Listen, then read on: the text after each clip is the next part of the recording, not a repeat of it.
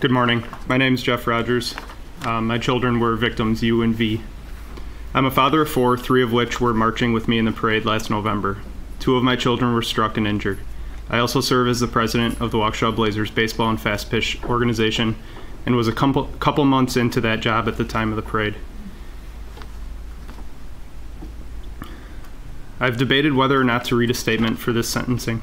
At the end of the day, I felt it necessary to have my voice heard, for my sake, for my family's sake, and for the Waukesha Blazers' sake, and for all the other victims. I'm here today with families that I love, and I'm so sorry that this happened.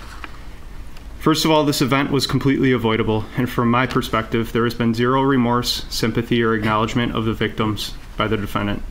All he had to do was stop the vehicle when he saw the crowd, and none of these lives would have been changed forever. For this reason alone, he needs to be locked up for the rest of his life. But enough about him. This is about the impact of the event on me, my family, and our Blazers organization. I'd like to speak as a father, first of all. The impact this has had on my family and I has been immense. This last year has been full of confusion, irritation, anxiety, and depression. We haven't been able to live a normal life. The trial has been dragged out, and literally we were pulled back through to relive everything, all because this person wouldn't admit it like a man and take what was coming to him.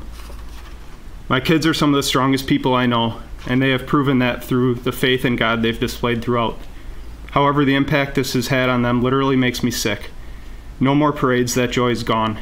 This is something that will never leave them. I'm still learning things today as well about what they heard and saw that day.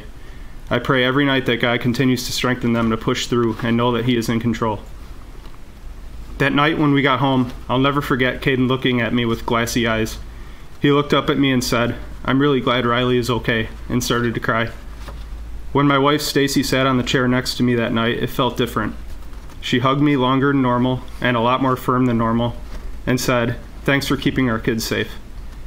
Everyone saw on the videos that were shown, we're literally inches away from losing 3 out of our four children, and myself included.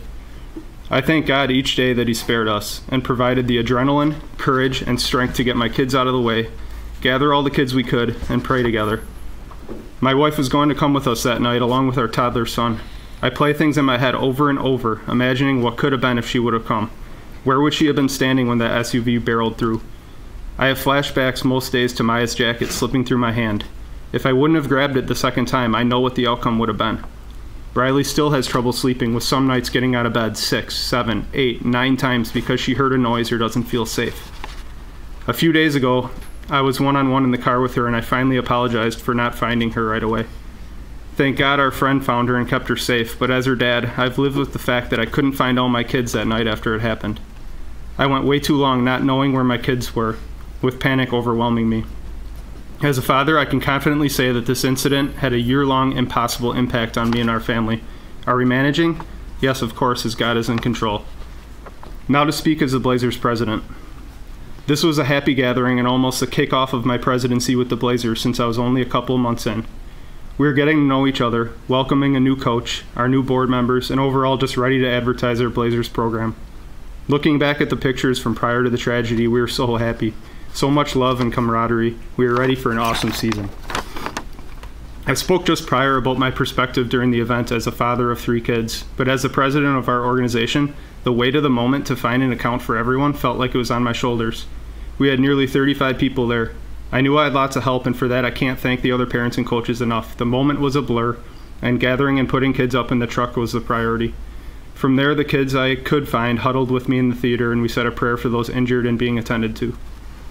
I knew that the next few days were going to be intense, but I never fully grasped how crazy the following days, weeks, and months would be. The amount of turmoil and struggle for our Blazers organization was literally insurmountable. From the moment of the incident, the amount of media and law enforcement interaction was exhausting and unending. Media showing up at my door asking for individual participants' status. Unbeknownst to them, the 2 of my children were hurt.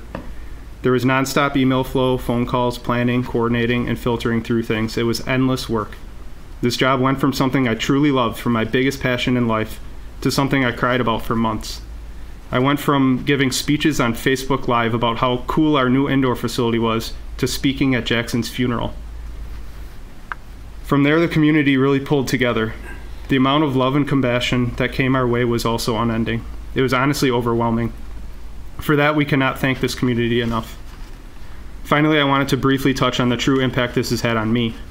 My faith was challenged over the past year, but I can confidently say it's stronger than ever. The hardest part about the whole incident was not knowing where my kids were, not having answers for what just happened, not knowing if more danger was coming. I knew I had Maya next to me, but when I went back and forth screaming for Caden and Riley, that horror plagues me every day. I go back to those moments quite often, and when I watch the videos during the trial, it brought back all those feelings. Pure and utter terror, that's what it was, and that's the impact it still has today. Finally, in closing, I'm a man of faith and wanted to share 2 Bible passages which have pushed me through.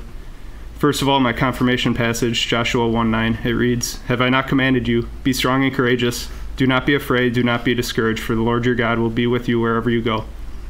And secondly, I met with my pastor prior to testifying, and he provided me with an excellent part of Scripture.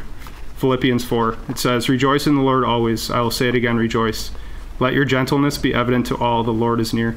Do not be anxious about anything, but in every situation by prayer and petition, with thanksgiving, present your requests to God. And the peace of God, which transcends all understandings, will guard your hearts and your minds in Christ Jesus." Thank you for listening, and may God strengthen us all. Thank you, sir.